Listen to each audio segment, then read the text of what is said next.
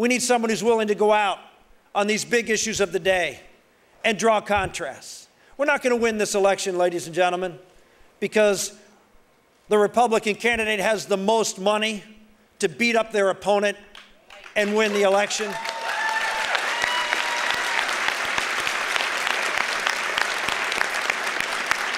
We're not going to win this election with over lopsided money advantages. We won't have one in the fall. President Obama will have more money, whoever our nominee is. So just think about what it's going to take. It's going to take ideas, vision, contrast, a record of accomplishment that can go up against the failed policies of Barack Obama. That's the winner.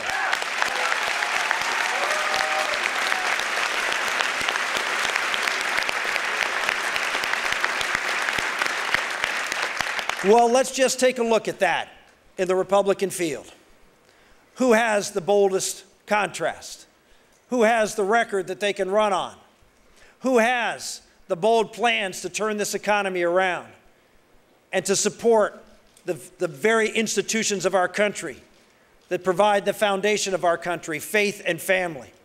Who has that strong track record and that contrast? Okay.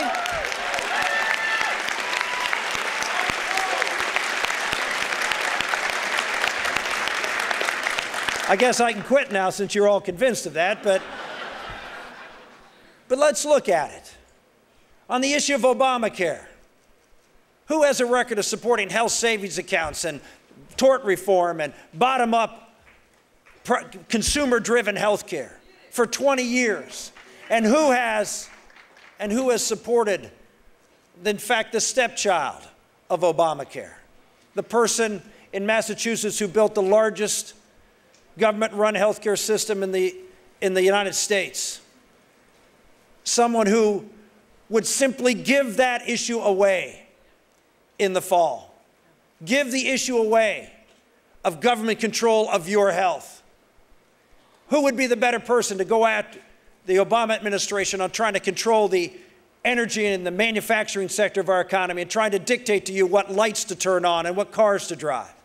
Would it be someone that bought into man-made global warming and imposed the first carbon cap in a state of Massachusetts, the first state to do so in the country? Would it be someone who would take on the other big issue of government control of our economy, which is the government control of the financial services sector? We see everybody up on stage at the debates complaining about Dodd-Frank. But two of the three candidates supported the Wall Street bailout, which was the predecessor of which Dodd-Frank was based upon. So who would provide the clear contrast of believing in the conservative vision of bottom-up, free people, free markets, not government dependency, government control? Ladies and gentlemen, we're not going to win with money. We're going to win with contrast. We're going to win with ideas. We're going to win by making Barack Obama and his failed policies the issue in this race.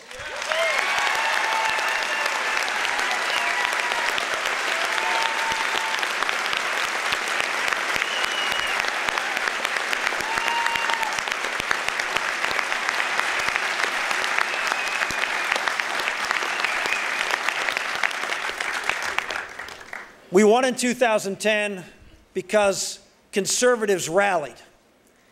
They were excited about the contrasts.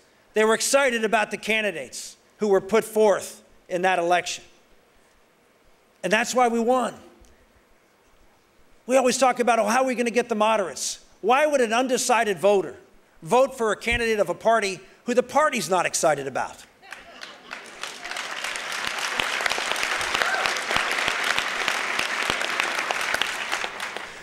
We need conservatives now to rally for a conservative, to go into November, to excite the conservative base, to pull with that excitement moderate voters, and to defeat Barack Obama in the fall.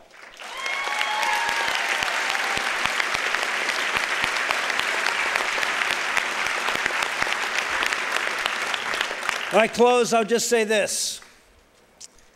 When I started our speech, I referred to where our rights came from. And of course, that's in our Declaration of Independence. I know a lot of folks like to focus on the Constitution. The Constitution is obviously the operator's manual for America. It is the how of America. And it's essential that we return our government to the constraints of that Constitution.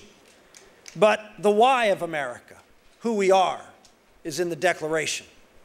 In these words, we hold these truths to be self-evident, that all men are created equal and endowed by their Creator with certain inalienable rights. That's who we are, a country that was built on the idea that rights come to us from God, and that the government's job, the one thing the government's job is to do, is to protect those rights so you can form families and churches and community organizations, civic groups, hospitals, schools, and build a great and just society from the bottom up. That's the conservative vision for America. That's who we are. At the end of that declaration, there was a phrase. And these signers signed this declaration with this pledge. They pledged their lives, their fortunes, and their sacred honor. No one is asking you today to go out and pledge your life. Although, thank God, men and women step forward every single day and put the uniform on of the military and do so.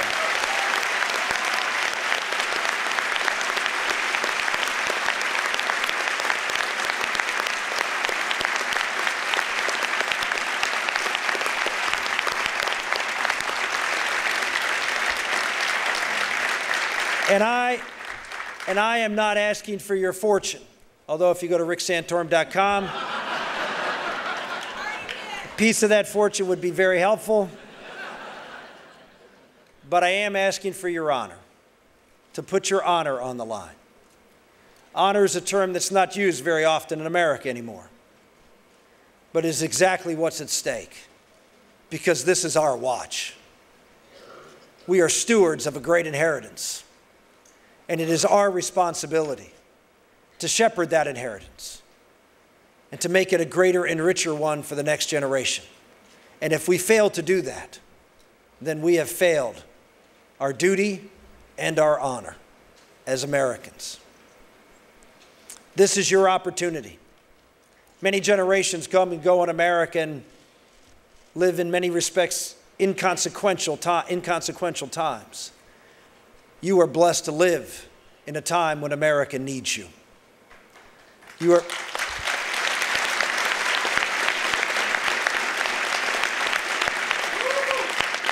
Please walk out of this gathering. Choose the candidate that you believe is the right person to lead this country, not just to victory, but to the changes that are necessary for that victory to be won, that you can say, I have done my duty, I have kept my honor. Thank you and God bless.